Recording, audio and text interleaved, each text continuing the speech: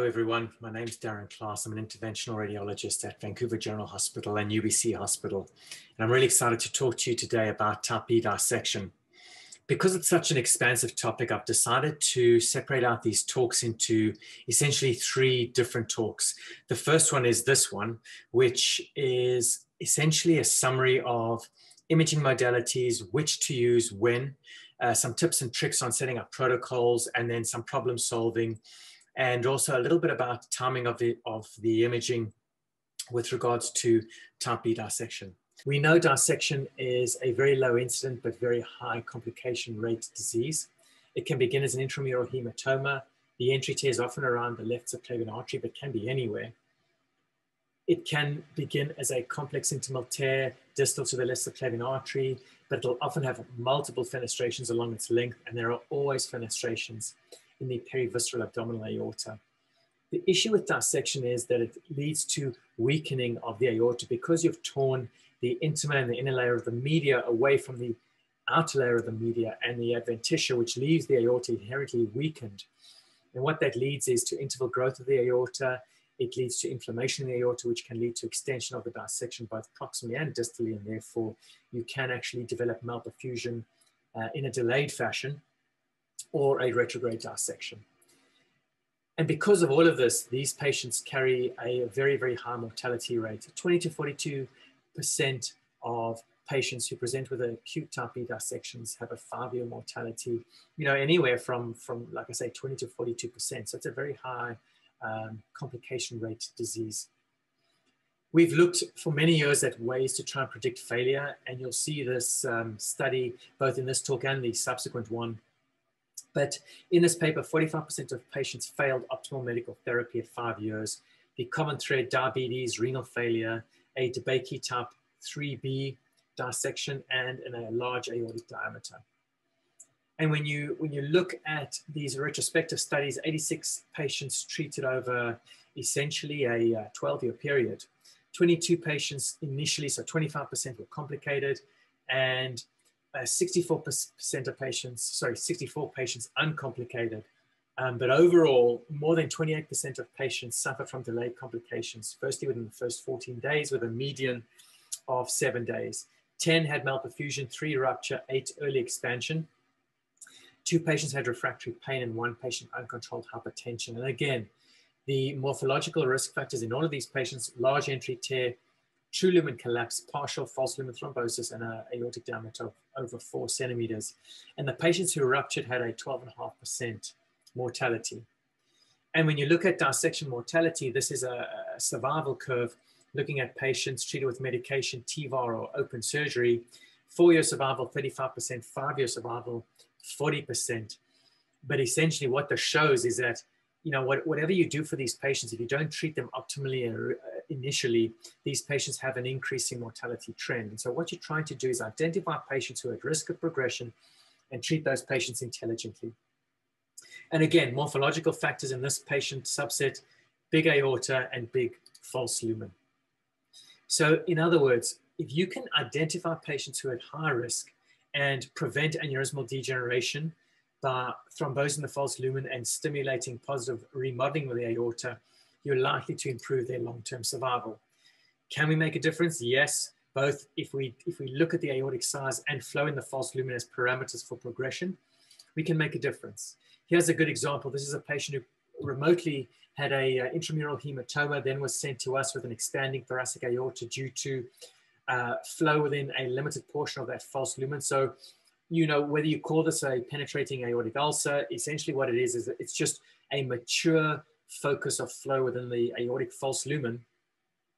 And this patient had ongoing back pain, and we decided to treat this patient because of the aortic expansion and also the ongoing back pain that we couldn't control with medical therapy. It's a patient with renal failure, and in these patients, I tend to do MRI because the lack of nephrotoxicity just makes it a lot easier to manage these patients and not to give them another problem to deal with. So aneurysmal aorta, big penetrating ulcer, whatever you want to call that thing, needed to be treated. And so this is the time-resolved MR showing flow within that residual false lumen. And then we deployed a series of Gore CTAG grafts under intravascular ultrasound guidance. You can see there in the middle picture that IVUS catheter just at the origin of the branch aortic arch vessel. We deployed the distal graft first because this was slightly smaller, and the larger graft proximally in order to create a seal. And so I wouldn't recommend this routinely, but if you've got experience and you know exactly where you're landing that distal stent, you're not going to pressurize your false lumen. It's safe. And then this is the time-resolved MRI and steady-state MRI post-stent graft showing early remodeling, so positive remodeling of that aorta. It's already getting smaller, and complete exclusion of that false lumen. So I'm going to talk to you now about CT, transesophageal echo, MRI, and intravascular ultrasound. CT angiography is the mainstay of emergency acute imaging because it's fast, it's reproducible, it's easy to access it. You get a complete aortic assessment very, very quickly, and you can characterize tissue. The problem is it's not portable. You can get functional data, but you need experts in your hospital who are used to interpreting these images. Otherwise, the data is lost. There is a contrast penalty, and there's a radiation penalty. But again, in these acutely unwell patients, for me, this is not an issue that you should worry about at all. CT for acute aortic syndrome, well established. This is a study looking at using ultra high pitch, or what we call pseudo gating or flash CT angiography, in order to minimize motion in the ascending aorta.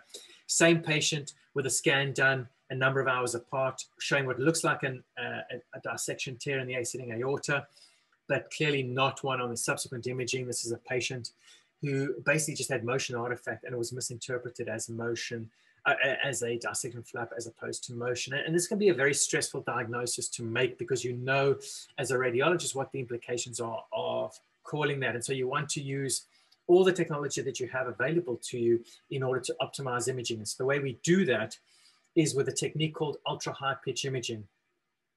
And what we do is we actually move the patient through the scanner extremely quickly. So in other words, the table moves really, really fast. And what that allows you to do is essentially freeze the motion in the ascending aorta to be able to minimize movement.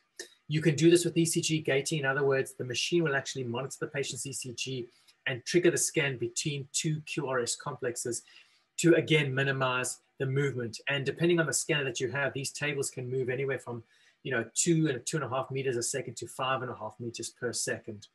And so obviously the faster you move your patient through the scanner, the less the motion is. However, you need to make sure that the scanner that you're using is able to reinterpret that data, and that you don't have a lot of interpolation problems with the data because the patients move so fast through the scan. And so it's good to have your radiologists on board, and so that they can help you optimize these imaging parameters.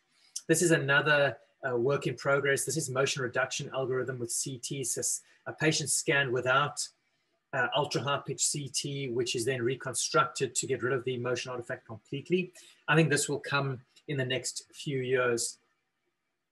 Transesophageal echo, it's portable. There's real-time information. There's no radiation penalty, and you get functional data. The problem is that there's limited aortic assessment. As you know, there's no 3D assessment. It's very operator dependent, and therefore you need the expertise on hand to be able to utilize this resource. And you have to sedate your patient because it's an invasive procedure. So it's very limited, again, in the acute phase. Good if there are questions with regards to the ascending aorta and the integrity of the ascending aorta, because it influences care so much. MRI, I'll talk about this for a bit because I think it's important, not in the acute phase, but more in the subacute and chronic phase. There's no radiation, there's no nephrotoxicity.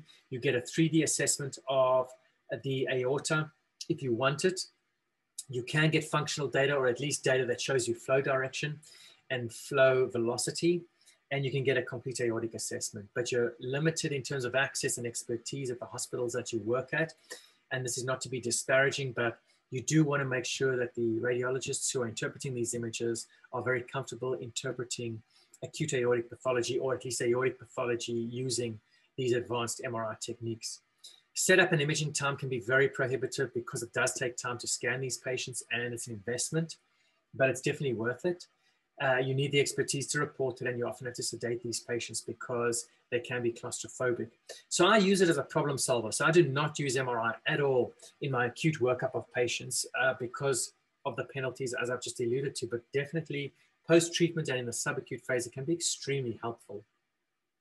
And here's where, this is a patient who was stented, who then did a time-resolved MRI on post because there was residual flow in the false lumen. And as you can see from this MRI scan, there's both antegrade and retrograde re-entry flow.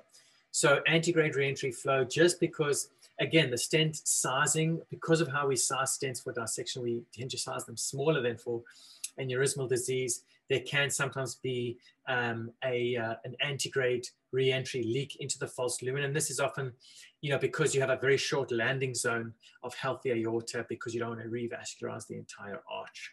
This is just the same time resolved MRI very slowly, just so you can see that antegrade flow proximally and the retrograde flow distally. And the reason I do this is because you generally have to be more aggressive with your therapy when you're treating antegrade re-entry flow as opposed to retrograde re-entry flow. And then this is a non-contrast white blood MRI sequence. I know when you look at it, it looks fantastic. It is fantastic. It's an isotropic voxel acquisition, so you can reconstitute these in any plane that you want. The problem is it can take a long time to acquire, so it absolutely has no place in acute imaging. Intravascular ultrasound, this is fantastic for intraprocedural imaging. It's high resolution, you get real-time information. And what that means is that you can assess for numbers of fenestrations, complexity of the fenestrations. You can look for dynamic obstruction in your visceral vessels. And also you can resize your landing zone if there is a question of landing zone size and issues with the landing zone. And the other very important thing with intravascular ultrasound is that you can follow your catheter all the way from your groin access all the way up into the aortic arch and make sure that you remain in the true lumen throughout, because the worst mistake you can make is going from true lumen into false lumen back into true lumen and not even knowing it, because you can potentially stent from true into false lumen, and that can be catastrophic and devastating for the patient. It is expensive, access is limited, and it's an invasive procedure. The IVUS catheter that you need to assess the aorta goes through a 9 French sheath. So you need to bear that in mind. And there is a learning curve, obviously, but again, cardiology have really got a lot of experience with the intravascular ultrasound. They use it a lot, and so use them, or anyone in your hospital who has experience with IVUS, as a resource to help you through your learning curve. This is a patient who had a chronic dissection, had an aortic arch replacement with reimplantation of the left subclavian artery, very short landing zone. We didn't want to revascularize the subclavian because this patient had already had a period of transient paraplegia post-op after the arch surgery. And so what we did was we actually used intravascular ultrasound to mark out the surgical graft, and at the same time, it gave us the opportunity to mark the subclavian artery and actually deploy the graft under ultrasound guidance right at the level of that subclavian artery and utilize all the landing zone that we have. And so you can see that's a pre and post. Left is pre, right is post. And as you can see, we're going through, this is surgical graft. And as we go through, you'll see the origin of that left subclavian artery, and then immediately distal to that left subclavian artery origin is the artifact from the stent graft. And so here you can see the stent graft, there you can see the subclavian artery origin, and now we're in stent graft itself. And I'll push the catheter forward. There you can see there the origin of the subclavian artery open, patent. And then this is the CT post-operatively, just to show you the flow, residual flow in that subclavian artery. So, maximize the landing zone using real-time intravascular ultrasound to help guide your stent graft deployment. This is a supplement from Endovascular Today, published in November 2019. I was very fortunate enough to be asked to write a piece on imaging, which covers the majority of what I've spoken about in this talk, but it'll just give you an opportunity to then put the imaging together with some very, very important physicians who work in the aortic dissection realm, who talk about results from stable trials, as well as both proximal and distal sealing zones for type B dissection, and building a multidisciplinary team, which is what we have at the hospital that I work at, which I think is absolutely key to optimizing patient care. So in summary, imaging is absolutely key for diagnosis, treatment planning, and follow-up. It's the mainstay of acute imaging for sure. You should not be using MRI in the acute phase regardless. Renal function is a secondary consideration. Please bear that in mind. If you have a patient in acute renal failure, often if they have an acute dissection, it's because they're malperfusing. It's not because they have some underlying condition. They may have, but do not compromise on your imaging. And then remember that MRI is a problem-solving tool in dissection.